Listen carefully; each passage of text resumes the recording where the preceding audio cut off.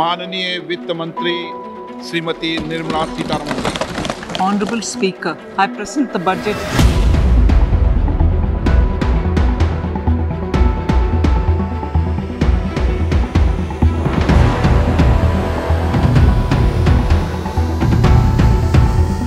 The Modi government is all set to present its 11th full budget on the 23rd of July.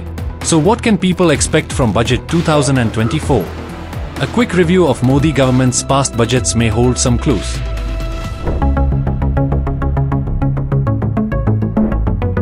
In its first ever budget, the Modi government aimed to cater all groups of the society with Sabka Saath Sabka Vikas pitch. The then Finance Minister Arun Jaitley laid down a broad policy indicator of the direction in which the government wishes to take the country. Many new schemes such as Swachh Bharat Abhiyan and Skill India were launched, while old schemes like Kisan Vikas Patra and Varishtha Pension Bima Yojana were revived.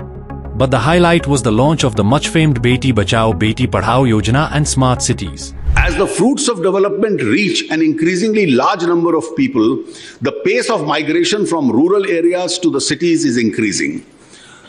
A new middle class is emerging which has aspirations of better living standards. Unless new cities are developed to accommodate the burgeoning number of people through existing cities, would become unlivable.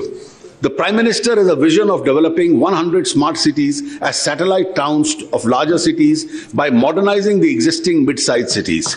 To provide the necessary focus to this critical activity, I have provided a sum of rupees 7,060 crores in the current fiscal.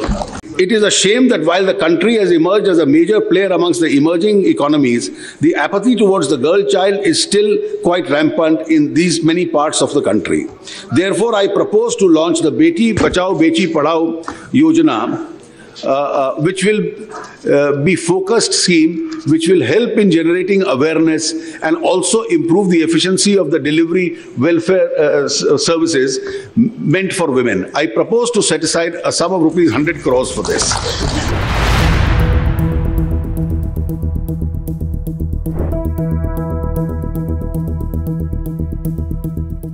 In 2015, the focus was on growth, promoting entrepreneurship, manufacturing, rationalizing tax regime and providing some relief to the common man. To begin with, Jaitley proposed a reduction in corporate tax over 4 years from 30% to 25% with an aim to boost growth and investment.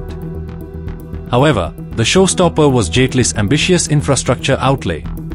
Madam, this is no secret that the major slippage in the last decade has been on the infrastructure front. Our infrastructure does not match our growth ambitions. There is a pressing need to increase public investment. I have therefore increased outlays on both roads and gross budgetary support to the railways by 14,031 and rupees 10,050 crores respectively. I intend to establish a national investment and infrastructure fund which finds monies to ensure an annual flow of 20,000 crores to it. 20,000 is what the government will be giving. This will enable the trust to raise debt in terms invest as equity in infrastructure finance companies like the IRFC and the NHB. The infrastructure finance companies can then leverage this extra equity many folds. Thirdly, I also intend to permit tax-free infrastructure bonds for projects in rail, road and irrigation. Fourthly, PPP model of infrastructure development has to be revisited and revitalized. I intend to establish in NITI an Atal Innovation Mission. AIM will be an innovation promotion platform involving academics, entrepreneurs, researchers, and draw upon national and international experiences to foster a culture of innovation, R&D and scientific research.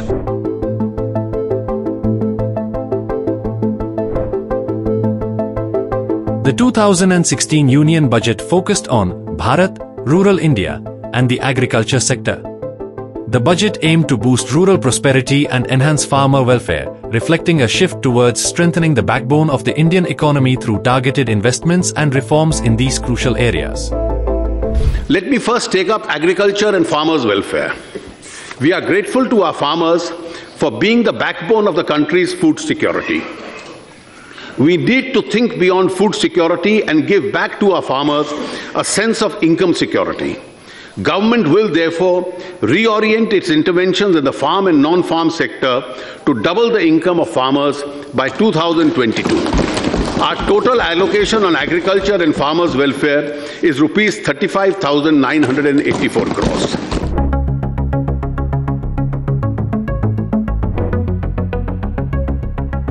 The 2017 Union Budget marked several significant firsts in India's budgetary history. It was the inaugural year where the Union and Railway budgets were merged. This pivotal budget also shifted the traditional presentation date to 1st February and introduced the electoral bonds scheme. The budget 2017-18 contains three major reforms. First, the presentation of the budget has been advanced to the 1st of February to enable the Parliament to avoid a vote on account and pass a single appropriation bill for 17-18 before the close of the current financial year. This would enable ministries and departments to operationalize all schemes, projects, including new schemes, right from the commencement of the next financial year. They would be able to utilize the available working season before the onset of the monsoons. Second, the merger of the railway budget with the general budget is a historic step. We have discontinued the colonial practice prevalent since 1924. This decision brings railways to the center stage of the government's fiscal policy and would facilitate multimodal transport planning between the railways, highways, and inland waterways. The functional autonomy of the railways will, however, continue. Third, we have done away with the plan and the non-plan classification of expenditure. This will give us a holistic view of allocation for sectors and ministries. This would facilitate optimal allocation of resources.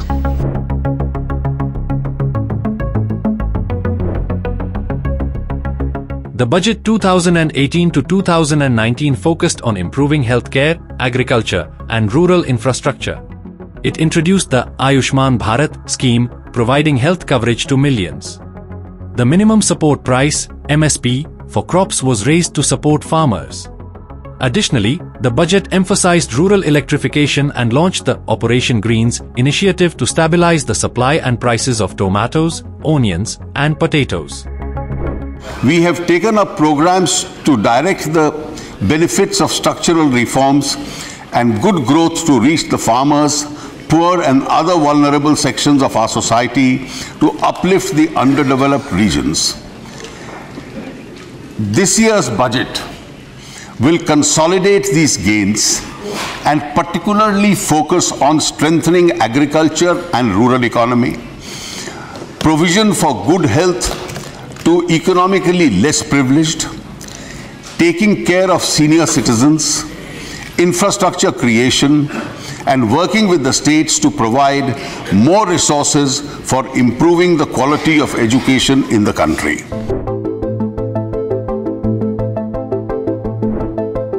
In 2019, the Modi government presented two budgets, one in February and another in July, as the country conducted Lok Sabha elections in April. Presented on 1st February, the 2019 interim budget was touted as a populist budget presented by Piyush Goyal, the then railway minister, as opposed to Finance Minister Arun Jaitley due to health reasons. From increasing income support for farmers to appeasing the middle-class taxpayers, Piyush Goyal's speech left almost all sections with a smile on their face. To provide an assured income support to the small and marginal farmers, छोटे और सीमांत जो किसान हैं, उनको एक प्रकार से उनकी आय में और तेज गति से बढ़े और एक समर्थन देने के हेतु प्रधानमंत्री किसान सम्मान निधि पीएम किसान नाम की एक ऐतिहासिक योजना इस सरकार ने मंजूरी की है। पीएम किसान इस योजना के तहत जो वल्नरेबल किसान हैं जो छोटी जमीन रखते हैं, 2 हेक्टेयर तक की जिनकी जमीन है, 2 हेक्टेयर तक की जमीन को, उन सभी को सीधा उनके इनकम में सपोर्ट, डायरेक्ट इनकम सपोर्ट 6,000 रुपए प्रति वर्ष के हिसाब से देने का निर्णय सरकार ने किया है।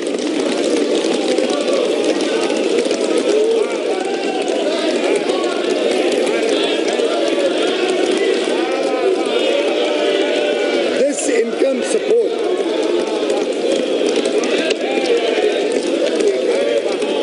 income support will be transferred.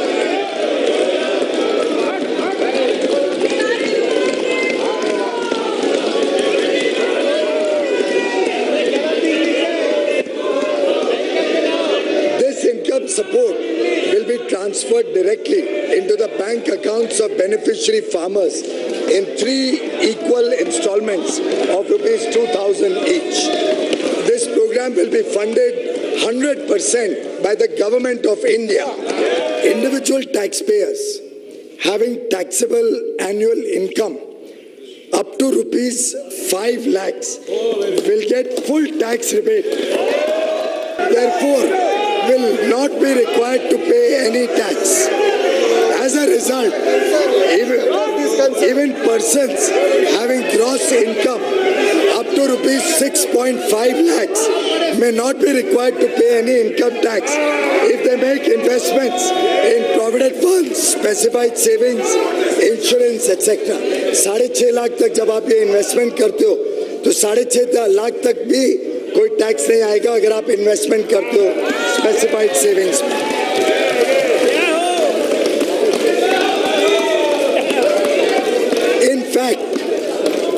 In fact, with additional deductions such as interest on home loan up to 2 lakhs, interest on educational loans, national pension scheme contributions, medical insurance, medical expenditure on senior citizens, with all of these other exemptions, deductions, persons having even higher income will not have to pay any tax.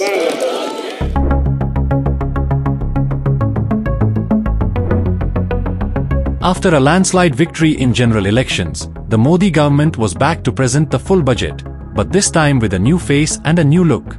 In her maiden speech, Finance Minister Nirmala Sitharaman walked into the parliament with a Bahi Khata, replacing the traditional red briefcase, and presented the union budget with a 10-year vision of New India. The vision was centered around Make in India, with an aim to boost domestic production. So in order to boost economic growth and Make in India, the government will launch a scheme to invite global companies through a transparent competitive bidding to set up mega manufacturing plants in sunrise and advanced technology areas such as semiconductor fabrication, solar photovoltaic cells, lithium storage batteries, solar electric charging infrastructure, computer servers, laptops, etc., and provide them investment-linked income tax exemptions under 35 AD of the Income Tax Act and other indirect tax benefits.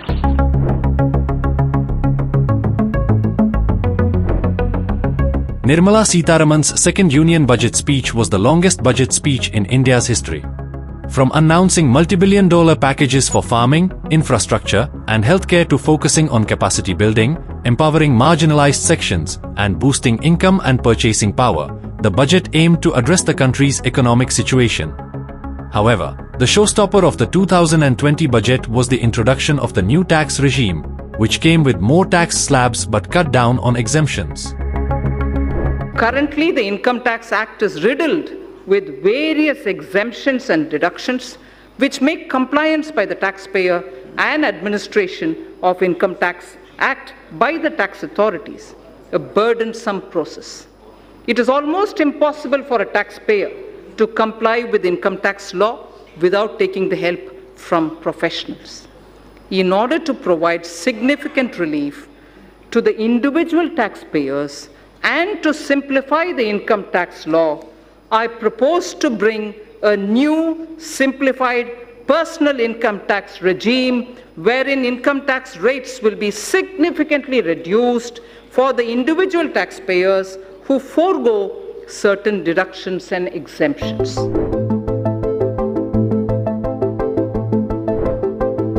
As the country grappled with COVID-19, Finance Minister Nirmala Sitharaman went paperless, replacing her Bahi Khata with a tablet for the budget presentation. The Union Budget 2021 focused on health, infrastructure, and tax reforms, with increased healthcare allocations and amendments in direct tax proposals. Key highlights included new schemes, an increased FDI limit in the insurance sector, relief for senior citizens, and faceless tax proceedings. Even at the outset, I would like to say that the investment on health infrastructure in this budget has increased substantially. Progressively, as institutions absorb more, we shall commit more. Taking a holistic approach to health, we focus on strengthening three areas: preventive, curative, and well-being.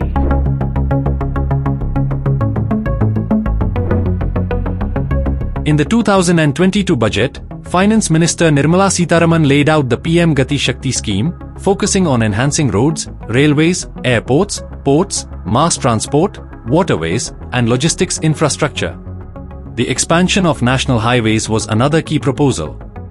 Another significant announcement was the introduction of a 30% tax on cryptocurrency capital gains, aimed at curbing fraudulent transactions and bringing digital assets under regulation.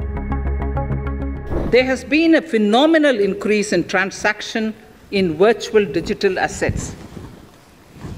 The magnitude and frequency of these transactions have made it imperative to provide for a specific tax regime. Accordingly, for the taxation of virtual digital assets, I propose to provide that any income from transfer of any virtual digital asset shall be taxed at the rate of 30%, 30%.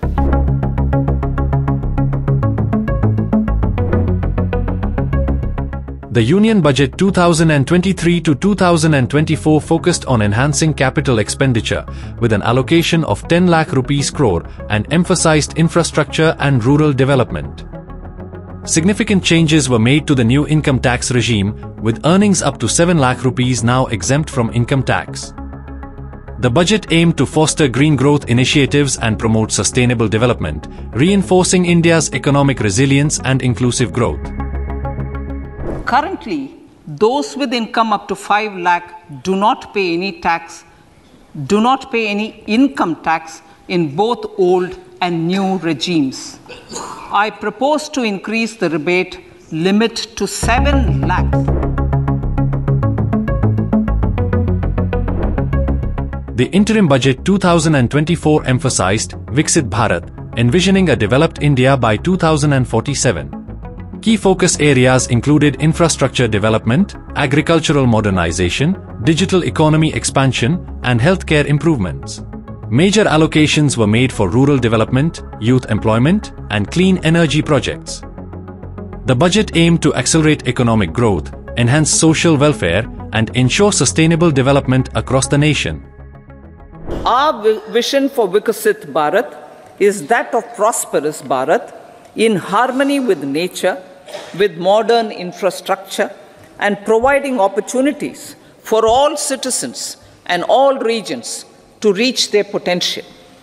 With confidence arising from strong and exemplary track record of performance and progress, earning Sabka Vishwas, the next 5 years will be years of unprecedented development and golden moments to realize the dream of developed India by 2047.